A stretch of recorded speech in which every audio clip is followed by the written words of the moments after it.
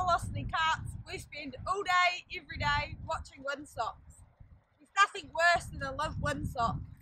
The windsock tells us what direction the wind is coming from, and then we use our handheld anemometers to tell us what the wind velocity is. That's the wind strength in either knots or kilometres per hour.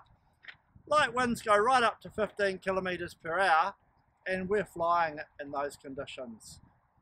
We have 4 different size sails to match the conditions and the person size. So we start off with our little 2 metre, 3 metre, 4 and 5.5 metre.